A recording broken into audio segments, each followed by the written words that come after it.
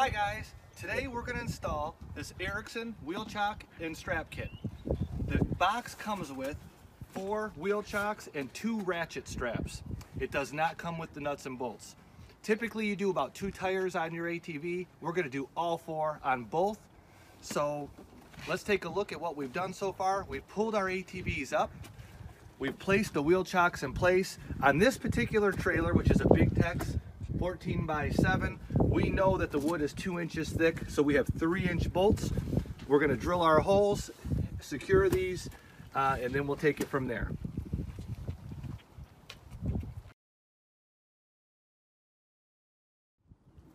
So we just went around, marked the holes, all that we could get to. And our hopes with this is when we're using this ratchet strap system around the tire, that we're not pulling our shocks down and torquing our vehicles in different ways. Sometimes in the past, on our old trailer with our other ATVs, we'd hit a bump, shocks go down, the strap would come off even though we had it really tightened up good, and we had to pull over and retighten it on or something like that. Hopes on this is we can get a pretty good snug fit, ratchet it down around these tires, and be good to go. Now we're going to slide the chocks out of the way, pull the ATVs off, get our drill bit out, and start drilling all these holes. This is us partway through. You can see, getting some drilling done. We didn't put all the way the bolts and everything through yet. I actually didn't buy enough the first time, just had to go buy some. I think it's time I get back over there on the drill.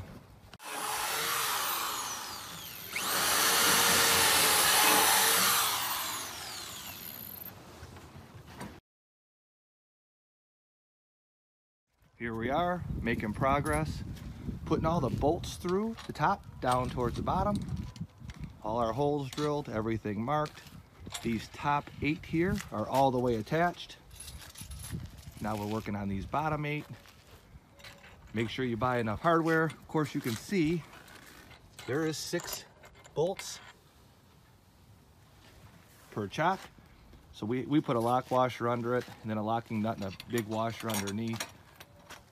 We originally had different bolts that were zinc plated and supposed to be much better for weathering, and they just weren't working for us. So we went out and got these. So we got all of the wheel chocks down. We put the bolts through with a lock washer, and then we have a pretty good sized washer underneath with a locking nut. We've tightened them all down. We found it was a lot easier to use a drill. One person held underneath, the other one drilled down, whatever way works for you. The total project from pulling the quads up here, marking it, getting to this point took us about 2.5 hours. Could have went a lot quicker. I only bought half the hardware I needed.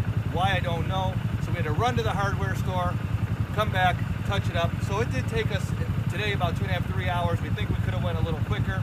We're also filming and didn't get enough hardware. I'm gonna pull the quad up now and see how it fits. We haven't tried it yet. Here we go.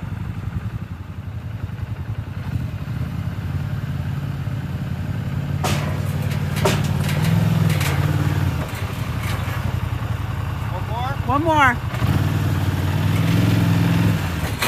Perfect. We're in. We'll put it neutral, see how it fits. Let's take a look. Come on over.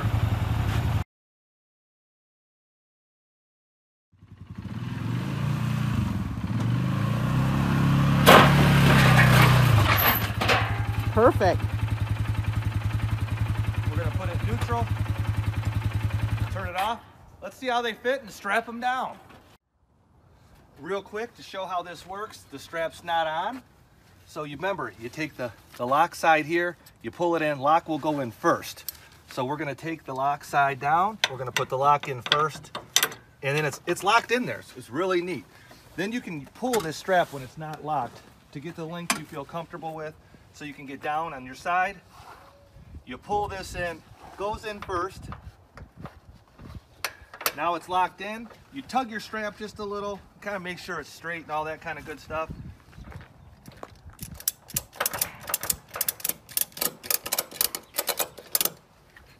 That quick.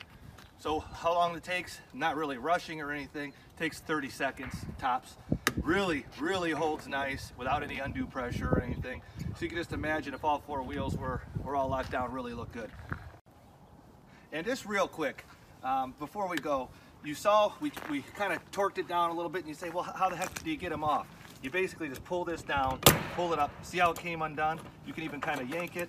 Always just unlock it, and then it comes out opposite. So when you're gonna put it in, the lock side goes in first, push down. When you're gonna take it out, just pull it, other side comes out, pull up. Done. Of course, we are doing all four, so we're just doing two here because we're gonna take them off in just a minute. It just gives you an idea. Again, it takes, once it's on and you wanna strap one down on the tire, we're not all seasoned veterans with this quite yet, and it still only takes us about 30 seconds per tire. So you're only looking at a couple minutes, and you're not doing all that frame pulling and stuff. So we haven't really pulled through the mountains or anything yet, but we will. And so far, so good. We really like them.